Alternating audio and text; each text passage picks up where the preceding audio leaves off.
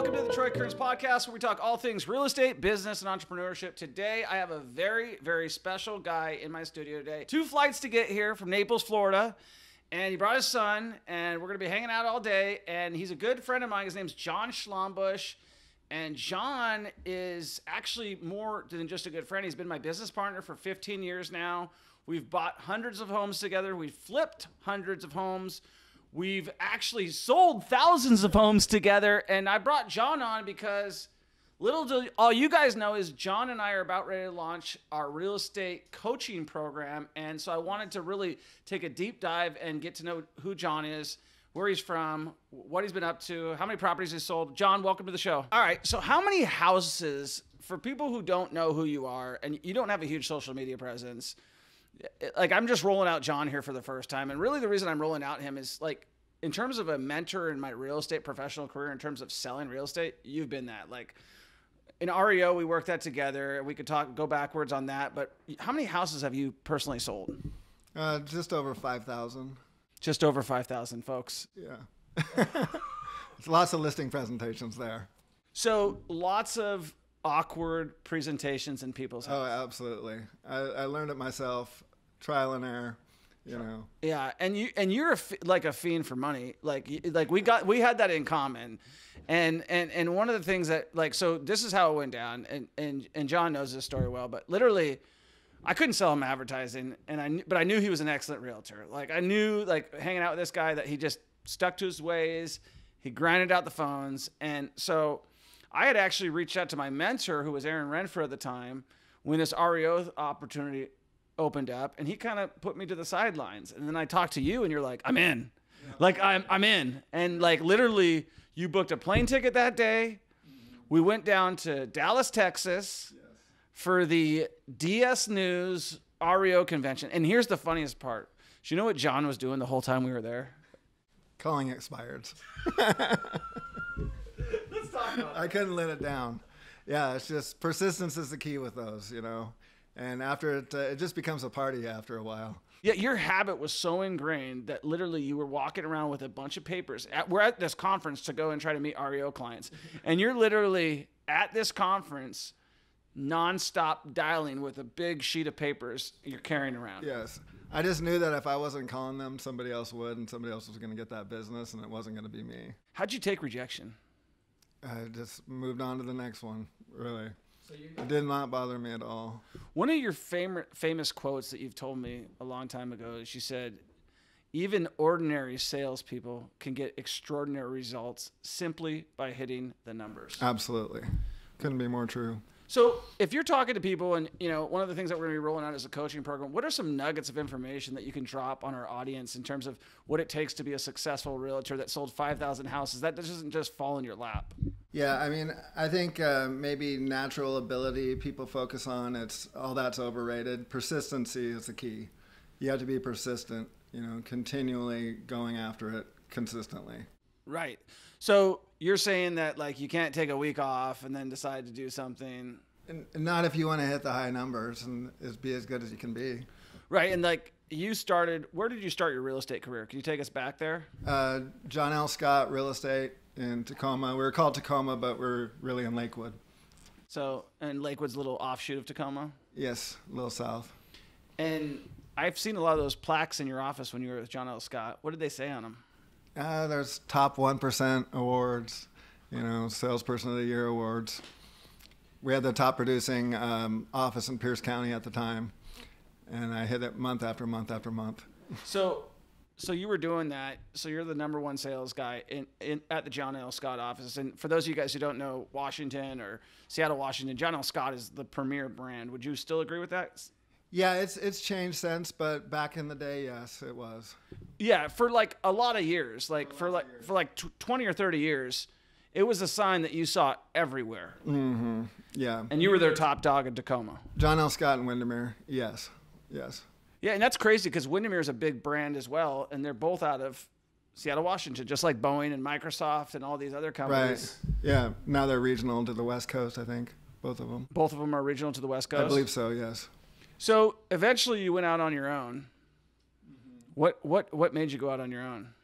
Well, a number of things. I just wanted more control. I didn't like having, people breathing down my neck all the time and this and that. I wanted more control of everything. So even though you're hitting all these numbers, they're still breathing down your neck? No, not when you have your own office. But when you were working with John L. Scott, oh yeah. You're still at the top 1%. They're breathing down your neck. Yeah, and a lot of it is just because of the other agents and them saying things and this and that. So there's a lot of politics in real estate. There can be, sure. Right. So now you have your own office. How many agents currently work with you? I think we have 75 or so right now. 75, and you're in downtown Tacoma. Yeah, Old Town Tacoma by the waterfront. Beautiful area. Beautiful area. And so let's talk about how the REO journey kind of changed your real estate business. And I'm going to take a step, if you're okay with saying this. When I first met John, he was diehard, like very much, like he said, regimented, doing things, I would say old school, the way of old school. Like you didn't even believe in cell phones at that point in time. Well, they were just kind of, I'm old, so they were just kind of coming along at that point. They weren't kind of coming along. They had been along for about... I had one. I just didn't store numbers in it. Yeah, so he had everything memorized. Yeah. So it was a phone, and this is not to embarrass him or anything, but literally, like, we're going into a very technological aspect of real estate, which was REO, where everything's assigned by a computer. And when John and I got, and he's like super amped, he's like, yeah, I'm ready to do whatever. I put him through a couple tests, too. I don't remember if you remember the Ivan Choi test. You have to remind me. Southern California, we found... well, we knocked on the door, yes, after he told us not to come down. Yeah, so we had like a Countrywide Financial. This guy is like the #1 guy. He's in all the REO events. Everybody wants to get to know him. And I'm like, John, we're going down to Irvine, California, and we're going to walk into his office, and you're going to walk back there. And this is like literally a secure, like they don't want you back there. It's like offices. You shouldn't be in the hallway. This guy's already told me not to call him anymore, by the way. So does that affect you? So Troy and I ventured in and knocked on his door. Oh, actually, I didn't. I think I just sent you back. Oh, maybe it was just me. Yeah. Yeah, I was kind of doing the whole thing. Do you got what it takes? Are you willing to go the distance? And you definitely have what it takes. So, in that REO world, you became like the top agent in the entire Washington area. Yeah, maybe a couple years there. Yes. And yeah, most closings I think was it 587 or something.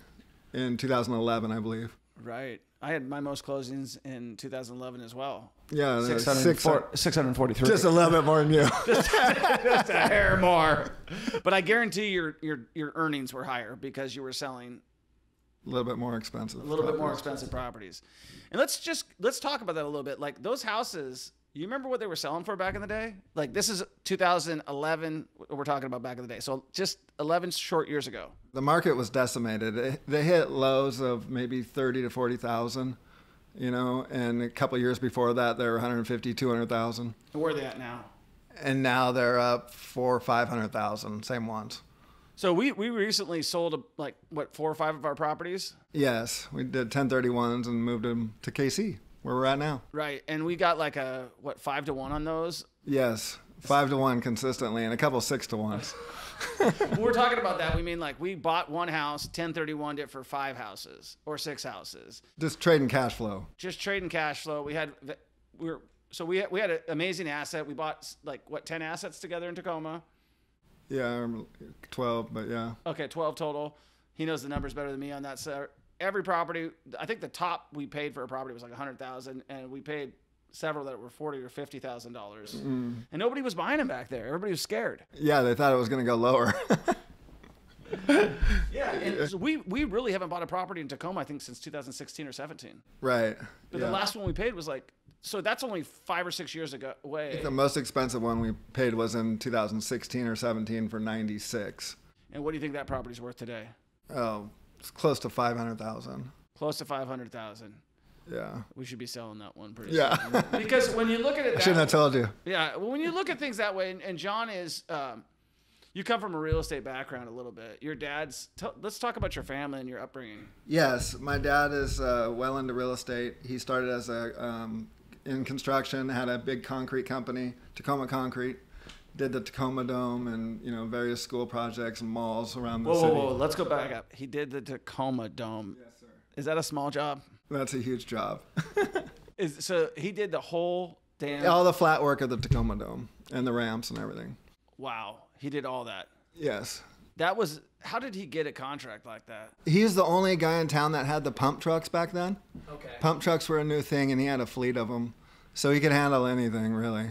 Right. And your dad has an amazing work ethic. You're always bragging about that to me, and you're like... Yeah, both my mom and dad, incredible work ethics. Is that where you think your work ethic Yeah, came from? maybe a little bit, yeah. So it's kind of funny. So you saw your dad working all the time. He was like up. What time did he get up in the morning? I never saw my dad once before school, and I know what that's saying, and it's not exaggerating. I never saw my dad once before school. So my dad hit the office at 5 in the morning. You know, he was there by 5 every single day. And what time did he get home? He got home at, we ate dinner at 6 every night. So he was home by then. Yeah. And what's he up to these days? He's 88. He's 88. He's golfing. He's working in the yard. He's tinkering around his apartments, staying active. Yeah. As is my mom. And so the other thing about that with your dad and your mom is he built his own apartment building. Yes. And that's really difficult to do where you're building a ton of units. You're not getting any money coming in. And he was able to do that and has a number of complexes now. And after he did that, he pretty much retired. Yes, he retired at 49. And a half, I think you told me. Something like that. And so then once you did that, he moved down to Tacoma, or not moved from Tacoma to... Arizona. Sun City, West Arizona. How long was he down there? He was down there 20 years, going back and forth. And then he just recently came back Yeah, up? once our son Marcus was born 9 years ago, they moved back up here full time, or back to Tacoma full time. Right. So you've got 3 amazing children. You're in Naples, Florida. What brought you down to Naples? Well, I had a great friend. His name is Troy Kearns, whose in-laws live in Naples, and we were venturing around Florida, looked at a number of spots, and once we hit Naples, it just felt like home. Really, it's paradise, heaven on earth there. So let's go into that a little bit. Like, how much would you say that your environment, not only like your upbringing, in terms of affects your work ethic, but your environment where you live affects your ability to think differently? Like, do you feel happier being in Naples, Florida? Yeah, I mean, it's just every day the sun's shining, It's a whole another mindset. I mean, in Tacoma, it rains quite a bit, if people are familiar with it. So. Oh, yeah. Everybody knows Seattle's doom and gloom, right? Yeah. There's lots of suicides there, I hear. So that's one thing it's got going for it. It's like the number one place to kill yourself. Yeah, I mean, Tacoma is a wonderful place. There's natural beauty. I think we were talking with one of your guys here about the Pacific Northwest. And, so there's a lot to offer there. You get the 4 seasons and everything. But it's a whole world of difference from Florida, really. I don't know about the 4 seasons. I'm a lifelong Puget Sound resident. I think you get like 2 seasons. Rain, less rain. Warmer rain, colder rain. Some rain and then some sun. So it's like different forms of rain and then some forms of sun. Yes. Is that accurate? That's probably pretty close, yeah. You would know. Yeah, but recently after COVID, things got crazy in Seattle. Can you talk to people who know about Tacoma and Seattle are pretty much the same thing in terms of when we're talking about them right now. What changed from a political standpoint, not to get into politics, but from your personal and your private rights that made you want to leave Tacoma? There was just lots of restrictions, which, I could handle, but really it was when they started putting them on the kids is when we got, sick of it and wanted to move elsewhere. Right. So you felt like you didn't have a choice in what your kids were doing. Yeah. I mean, they had them eating lunch outside, and it gets pretty cold there in the wintertime. And rainy, and so they're eating lunch mass on the play fields and on the tennis courts, and different things like that. So as a father, you were like, "That's not happening." Yeah, I didn't really want to put my kids through that, really. So they were having them eat lunch outside in the rain. Yeah, with a face mask on in between bites. Yeah, I wasn't there, but so I've heard. Yeah. So that's crazy. So. Enough got enough. And you had been talking about moving. You haven't lived in Washington your whole life. Have you lived anywhere else? I lived in LA briefly, going back and forth, trying to sell real estate in 2 different places for a while there, back in 05, 04. And then just other than that, Washington State University, WSU, right. Which is in Pullman, the other side of the state. Right on. So as somebody who's grown up in Tacoma, was raising their kids in Tacoma, and just moved across the country, the complete opposite direction of Washington, I literally think it's the furthest place you could get from. Yeah, they're both on both corners of the spectrum there. So are you having any regrets about this? Is there anything that you miss? Any advice to anybody who's thinking about maybe moving or getting out? I mean, the technology makes it easier, because I can work both places fairly easy. Most of my business in Tacoma was behind the desk anyway, and I figured I could do that anyway because I don't really go out and meet with buyers and sellers as much as I used to. Right. More so sending the agents out, so could do that pretty much anywhere. And you have a really good system. I was listening to you on the phone earlier for like one of the things that, we're obviously going to teach people how to do it, but you have a team of callers that has, I think for the last 5 or 6 years. Yeah, we've had a good inside sales group for at least that, if not longer. And, about 4 of them consistently. And they'll set appointments for the sales team, which I'll assign to the individual brokers. You found that that's just easier than actually trying to train the agents just don't want to set the appointment? The agents don't, some of them will, some of them don't, but everybody likes an appointment here and there given to them. Everybody likes a spoon feed deal. Yeah, right. And you don't have to worry about it. So that's an attractive reason to come work for you. And if somebody wants to come work for you and they're listening to this podcast, how would they get a hold of you, John? I could give them my cell number. You want me to give you Let's my cell number? Let's do it. It's 253-381-5608. So if you're in Washington State and you're looking for a great place where they're going to spoon feed you leads, definitely give John a call. He's probably one of the most honest guys I know. I think that's one of your better qualities is that you're honest, you're transparent. I also want to tell you that when we got into REO business, that really changed our lives. We were working for the banks, changed completely how you did real estate, right? Absolutely. So, and then REO died, and I was back to doing regular real estate, and the person I called to figure out how to do regular real estate was John. I don't know how to do this. I had really only sold 5 homes before I became this REO superstar, which taught me a ton about transactional experience, how banks negotiate, all of that stuff. But then we're back to the basics. Yes. And I didn't know the basics. And you knew the basics very well. And I called you. And I want to go through what those basics are. Number one, how do you think agents become successful? Well, a lot of it is just coming up with a game plan and being consistent with it. Consistency is the key, being persistent.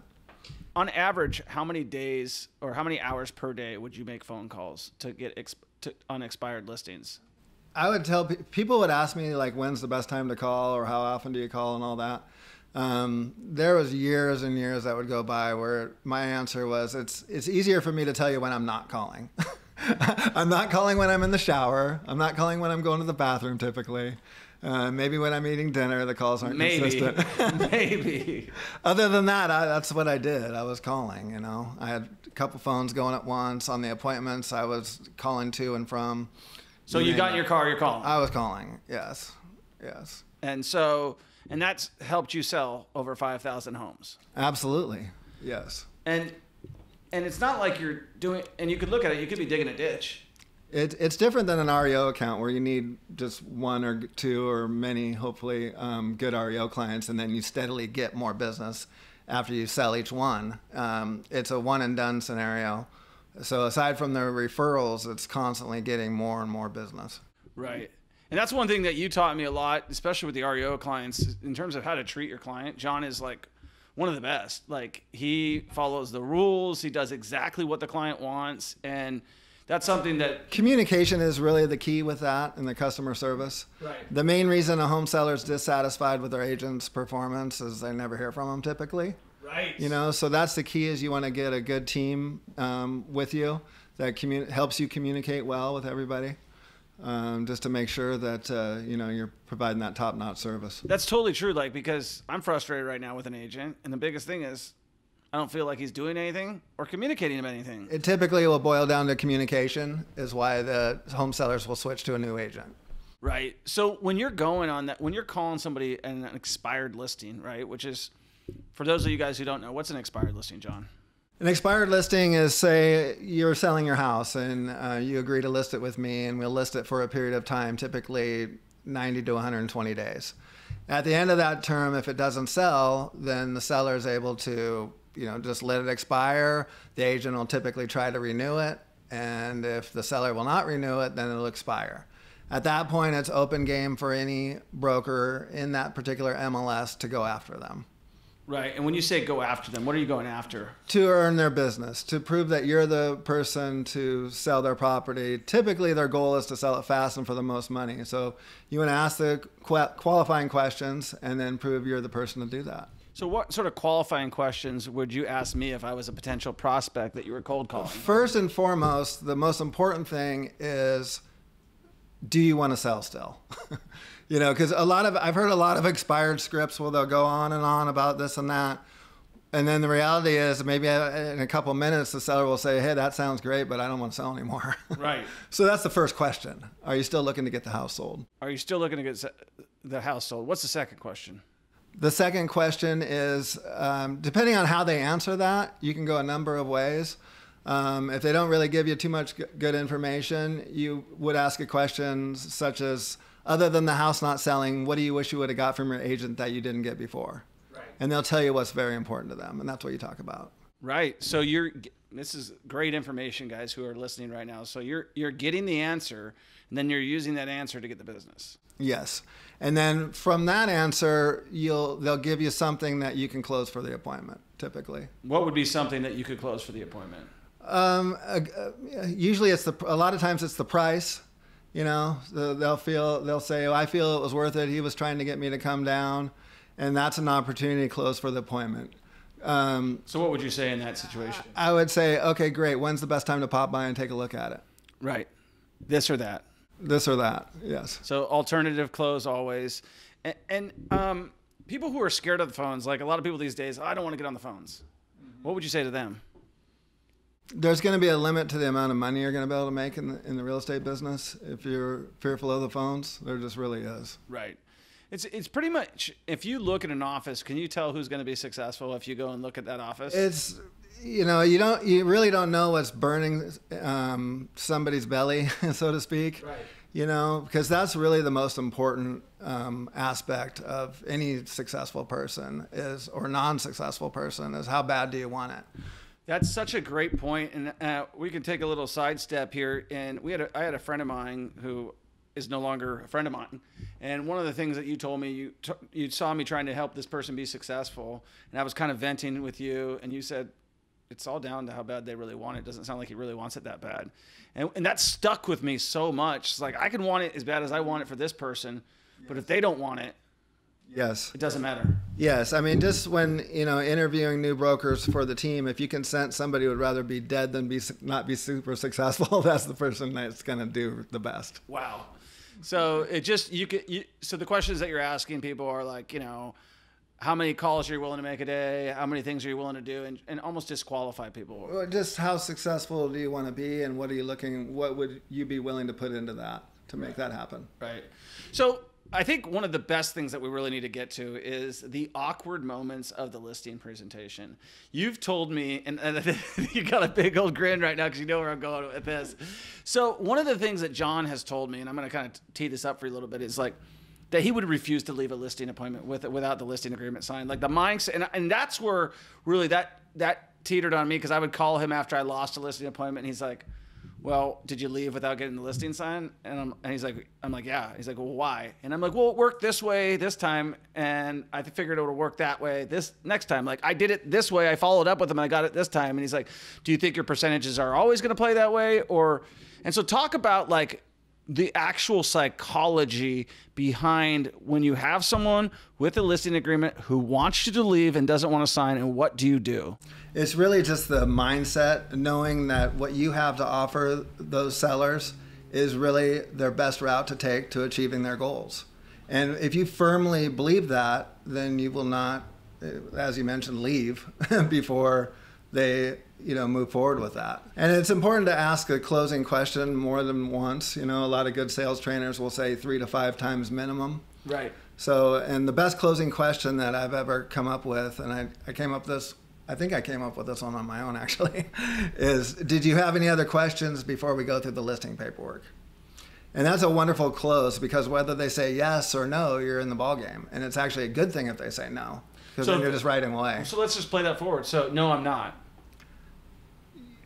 Did you have any other questions before we go through the listing paperwork? Yes, I do. Okay, great. What are they? How long is this going to take? So if you got the guy who's hard to close, one of the things that you told me is that you would go through, for those of you guys who don't know what a Form 17 is, that's a Washington form for basically a disclosure agreement. You would say that if you couldn't get them, what would you have? I would, a lot of times I would, if, maybe the conversation was not going anywhere and we didn't have much else to talk about, I would start filling out the Form 17, yes. And what is a Form 17? It's a seller disclosure. It's required when anybody sells a house that they have to answer this questionnaire, and then the buyers make their offer subject to their review and approval of that. So why would you start just filling out a seller's property disclosure with them on the spot? Because you'd want to get all the information that you can necessary to help them the best. You don't want to forget anything, particularly anything that's going to cost them time or money. What if they don't want to sell with you, but you just keep going on the Form 17? What was the psychological? The psychological reason is you're getting people moving forward with paperwork. Right. You're getting them time committed. Yes. And then you're asking a lot of yes questions, like, do you still have a water heater? The yes questions are throughout the whole presentation. Because the more little yeses you get, the easier the big one at the end is. Right, and they're saying yes the whole time. Right, if you're asking and you guys still own this house together, right? Yes. And you guys want the most money as possible, correct? Yeah, right. Yes. And such as your terms would be cash, conventional, FHA, and VA, all of which will bring you cash at closing, which is, I imagine, what you'd prefer, correct? Yes. Yes. That would be one there. Yes. So, can you tell me about some of the most awkward listing presentations? I'm sure you remember those. I just knew that the silence was in my favor. My favor meaning I'm trying to get the listing, because I think that my game plan is the best for the people. So once you ask the question, whether, however you're going to ask for the listing, the most important thing after is to not say another word. And the longer the silence, the better. As you mentioned, awkward.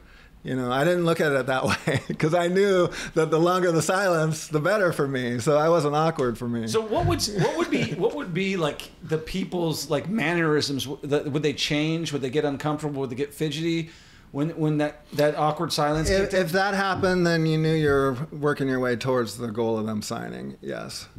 So if you see me and I'm not saying anything, I'm trying not to say anything, then eventually I say something. What's the sign that I'm going to sign? They say the longer the silence, the better, and the first person that talks either wins or loses, depending on how you look at it. Right. So the best sign that you're going to sign is that you haven't spoke in either vie for, maybe a minute or two. Which feels like a freaking eternity. Right. Feels like a freaking eternity, dude. Yes, and you're just sitting there with your pen, kind of looking down and looking up. And if they, depending on their gestures from there, you could either give them the pen or just keep the pen and keep looking at them.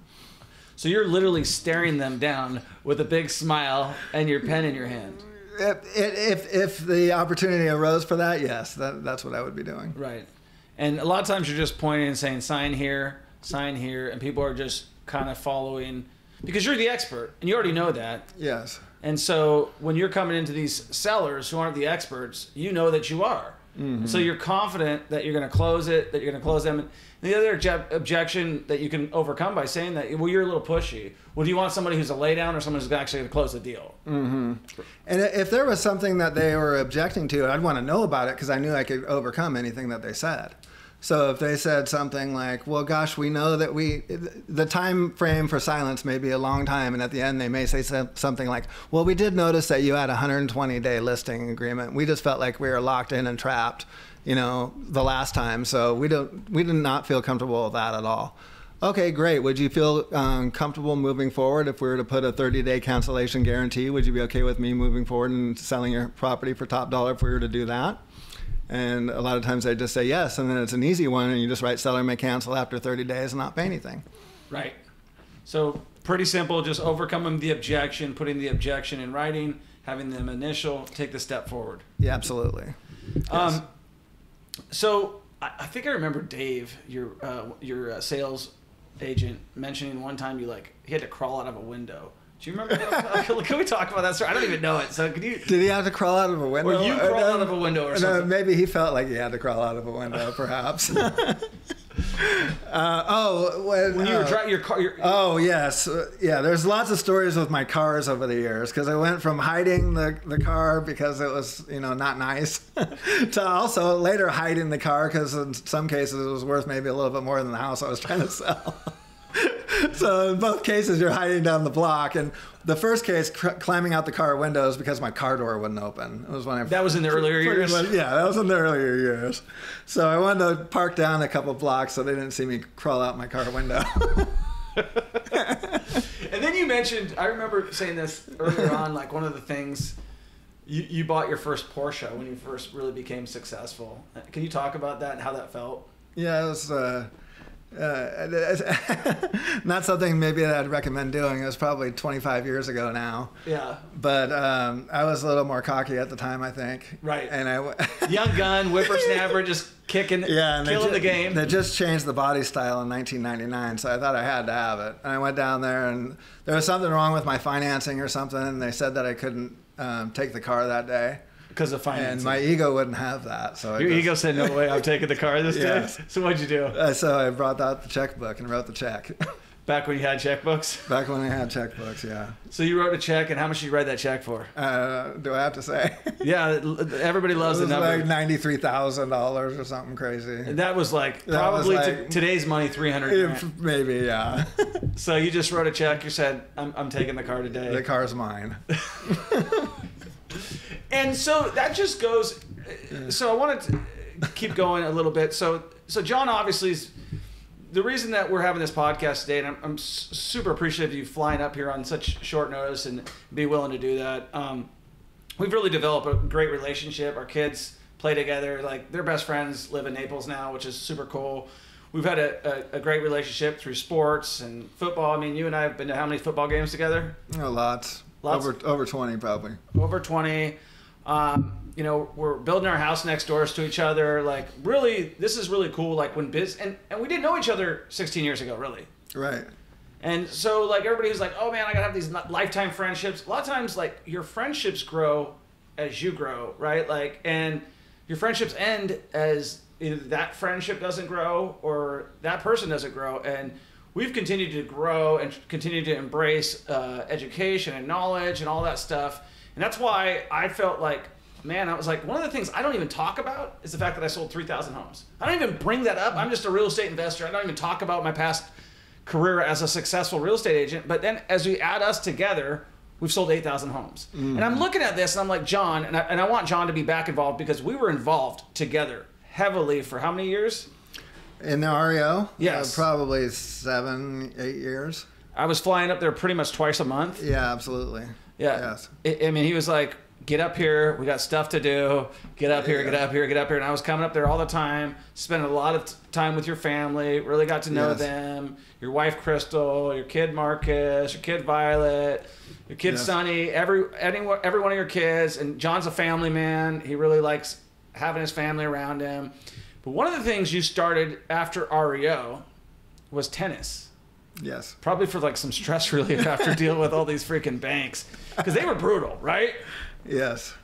So, and I want to break down sports and athleticism and business and how they translate, because now you're quite the tennis player. Well, I put the time in, we'll put it that way. So let's talk about that. What does that tennis look like for you? It just made it part of my daily regime, really. I get up first thing I do normal on most days, let's play tennis, good stress reliever. And when I first met you, you were not a tennis professional. In fact, you're the best you've ever looked right now that I've seen you. I'm not trying to hit on you right now, but what are you doing after this podcast? But like literally, you're in the best shape I've ever seen you in. You look the happiest. You're playing the best tennis. When we first started working together, John's wife at the time was like, John, do you want cookies for breakfast? Like, literally, I don't know if you remember that. Brownies, I think it was. It was brownies, you're right. So, my bad. And you were like, I think 250. Mm-hmm. And we were playing. I think you had this fascination with tennis when we were out at Crescent Bard. Yeah, you just started then. I played a little throughout my life, but just started kicking it in right then, yeah. And tennis is like changed your body, changed your mindset, changed everything, and you've been playing it pretty heavily for like the last 7 years, right? Yeah, real consistently, at least that, yes. At least that. At least that. And are you looking to find anybody in Florida to match up with? If you're out in Naples, Florida, and you're listening to this show, or you're around that area, John is always looking for competition. Call me, I'll play. Yeah, what's your number again? 253-381-5608. Notice you didn't say like only if you're bad or only if you're good. You want to play against the best. Yeah, of course. Why? Because they make you better, really. Right. And would the same be true in business? Absolutely. Who you surround yourself. Of course. Yes. Right. So who are you playing tennis with these days? The Naples groups are a little bit older gentlemen, you might say. Right. And now I'm starting to meet some younger folks. And younger there, it seems to be, 55, 60. But yeah. My wife has a lot more tennis groups than I do, and maybe a little bit younger. So it's interesting to say that too, is because right now you don't have to work. So you got a lot of time. You like to work, but you don't have to work. Would that be a true statement? I guess you could say that. I don't really feel like that all the time, but yeah. Well, you want to work. Yeah, I do. I like working. You enjoy what you're doing, yes. And you don't want to sit around and just play tennis all day. Right. So, well, but you do play a lot of tennis. Yeah. But I mean, if I'm going to play 4 hours of golf and you're playing how many hours of tennis? It's just an hour and a half, 2 hours. Hour and a half, 2 hours. And you, on this league in Tacoma, you built a lot of relationships there. Yeah, we have a good group in Tacoma. And you're trying to find that group kind of in Naples, the young guys, yes. the doers. And so if you guys are out there and you're looking for a tennis partner, somebody to play doubles with, someone that's looking to be super competitive, or if you know about a league that John could join up in, definitely. I'll still play singles too, by the way. You'll play singles? Yes. One and good. Now, how do you rate someone's tennis ability? I know in golf it's all about the, you're under par, your handicap or whatever. Obviously I'm an even, Steven. Not. Most players will just go off the USTA, and essentially you start at really 2.0, but mainly 2.5 is where you start. What does 2.5 mean? It's just a level. It's a rating system.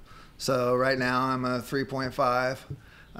In Naples, I'm more of a 4.0. It's just how it is. So the higher the rating, the better. Yes. Yeah, and you're saying Naples you're a 4 because the competition is less. Yeah.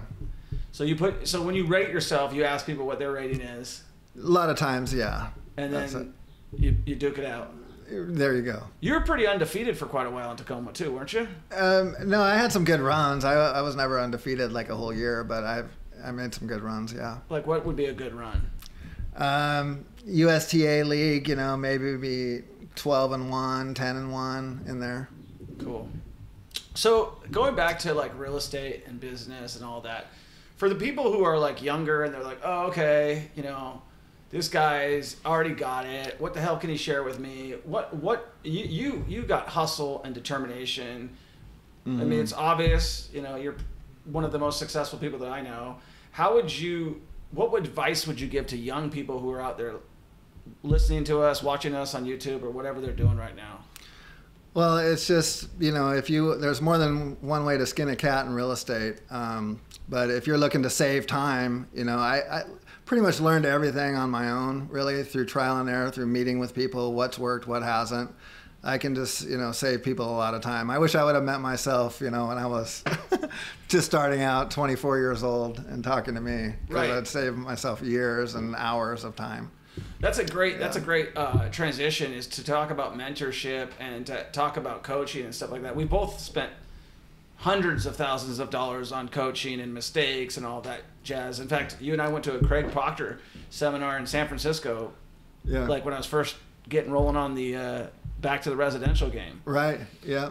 And a lot of these coaches, the thing about them, like the Mike Ferries, and I don't mind saying this on video or anything like that, they haven't done it. Right. Mike even the people, and this is why it's so important that John's here today, and this is really what the whole crux of this podcast is when we decided to start rolling out our mentorship program, as me coaching about investing, I skipped over the fact that I've sold 3,000 homes. I skipped over the fact that my business partner of 16 years has sold over 5,000 homes. And combined with social media and real estate and determination and consistency, real estate can make you a hell of a living. Absolutely. And Yes. and if you're young out there, what should you do? Should you get a coach? Should you get started? Well, I think what a lot of people can learn from you and I is not only can you make a lot of money in real estate, but it's what to do with that money after. Are you spending it on stuff that's not going to make you any money, or are you reinvesting really in yourself and buying assets that are going to continually pay you? I think that's a great point to make right now, because John, when I met him, you weren't doing that. I was not doing that. Not to the degree I should have been, no. Well, you were investing in the stock market. And a little bit in real estate, but really, I didn't have a clear plan. Right. Like I feel we do now and have for the last several years. And for people who feel like they missed the boat, do you feel like you missed the boat? No. I don't feel like I missed the boat. There's opportunity. Always opportunity. Right. And we're always constantly looking for more opportunity like that. But if you're young and you're trying to get ahead, definitely. Are you thinking about getting into the social media scene? Are we gonna get you a profile set up and everything like that? We're probably gonna do that. It looks like. Yeah. Well, that's the whole point. For having you here is we want to show you what John has forgotten more about real estate than 99% of people have actually done. And going back to that whole Mike Ferry, Tom Ferry, these comparisons, I hear about these guys who are coaches. That's the reason I got into real estate education online, is because I watched a lot of the guys and they're like, they have zero experience. They don't know what the hell they're doing. Mm-hmm. It's easy for me as someone who doesn't to know that they don't know what they're talking about. Now, if somebody doesn't know that, then they don't know. Then they don't know. But for me as somebody who actually does it, I'm like, they don't know what the hell they're talking about. Right, you can tell. Same thing with the coaching. Mm-hmm. Like, how many successful real estate coaches can you name that have done it in the last 10 years, 20 years? I can't name any, really. What about Brian Buffini? Brian Buffini, isn't he a referral only guy? Yeah, write postcards, never done real estate. I think he did it 2 years ago, or for 2 years in San Diego. 20 years ago, maybe. 20 years ago. Yeah. How relevant is he? To me, not very. What about Mike Ferry? I don't think he ever sold real estate. And if he did, it was just for a quick minute. But right, and then he spawned this huge, which arguably is a good business plan. Yeah. Like his systems got a big following, and they do work. It's just based on what other successful brokers have done and him interviewing them and sharing that information. But he lacks that experience. Right. From going First-hand experience. How many times have you been rejected on a listing? Oh, God, a lot. Hundreds? Thousands. Thousands of rejections, and you still keep fighting. Yeah. Well, you just learn from every one of them. Right. So if you embrace the failing, right, comes the learn. Have we made tons of mistakes investing? Of course. Yes. We were just talking to one of my guys, Tyler. You're like, what's taking this property so long to get done? And he's like, yeah, we've had like 3 contractors through there. Yeah, a bunch of money, but that's beside the point. Yeah, money. We can make that up. So, that's the main thing about, if you guys are listening to us right now and you're considering, you're in your real estate career and you're considering like, hey, I want to get ahead in investing. Well, you definitely need to make sure you subscribe to this channel, give John a 5-star review, share this video with a friend, the whole deal like that. But more importantly than that is you need to actually make a decisive plan of action and say, who are you going to have help you? Are you going to have somebody who's never done it, doesn't have the experience to do it, or somebody who actually was in the battlefield, and still is in the battlefield? You're not still actively listing properties or giving those to your agents, but you're actively prospecting through your money, through your resources. And how many properties are you guys selling a month out of your office in Tacoma? Probably about 45 a month, right around there. 45. You're one of the boutique offices in town, meaning you're not a name brand, but you're probably the most competitive. Yeah, we like to think so. I mean, we're going to, if there's an expired or canceled, we're going to be on it in some way, shape, or form, or for sale by owner. So what do you think about this whole social media thing? You were here when I first started my journey. I was not on social media. Both of us were not on social media at all. I was not on as of March. I don't think I've ever had a profile. March 21, right? Yeah, March of 21 is when I went all in. Yeah. And you kind of watched my journey. Yes, it's been impressive. Very. Well, I appreciate you saying that. I think that's a little flattering, but to me, just like the same as you, it's like, man, I'm still not even anywhere where I want to go.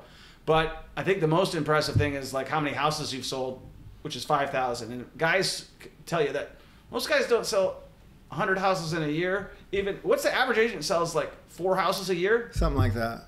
3.5 or 4 a year. And how many were you selling on average per year? I mean, well, the most was that 2011 year. And then there was years, I averaged 250 to 300 for years.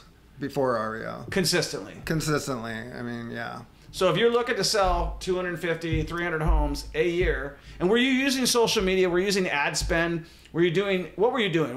How were you selling those types of, how were you selling 250, 300 homes when you didn't have social media? It was just going after every one of them individually. So do you actually think it's easier now? Everything still works, but with the social media, it would make it easier, yes.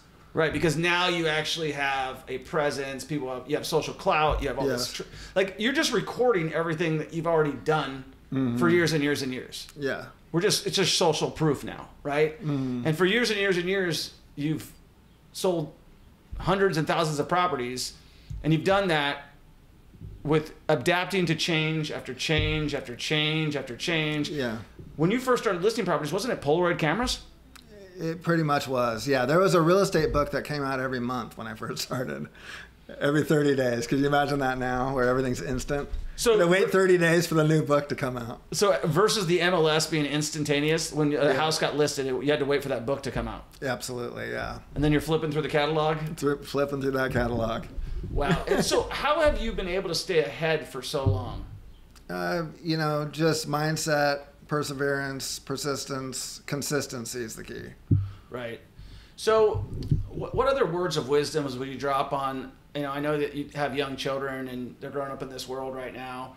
What are your fears for people out there, and what are your advice to people who are young and trying to get started and change their lives? I mean, everybody's different, so it's just a matter of asking yourself, what success means to you, right, and what you're willing to put in to get after it. Right. So that's a great question to ask yourself, is like, what determines your success? Where do you see yourself in the next 5 years? What does success look for you in the next 5 years? That's a good question, Troy. Success in the next 5 years really is probably going to be working more with you and elevating our game plans to whatever we feel. That's awesome. John, I'm super stoked about that. I think that, like, we always talked about that, if we live together. Yeah, now it's going to actually happen. So look. Right, and it hasn't been like we didn't like jump. And I think that's important to talk about, like with partnerships. Have we had disagreements before? Of course. Yeah. Have we ever yelled at each other? Yes. Okay. Have you ever been offended by something I've said? Maybe a little, yes. Yeah. And have I been offended by something you said? Probably. Absolutely. And the key thing is that there's always been trust. Yes. And to have and there's always been respect. Mm-hmm. And then and the way partnerships go wrong is when somebody loses trust or someone loses respect. Mm-hmm.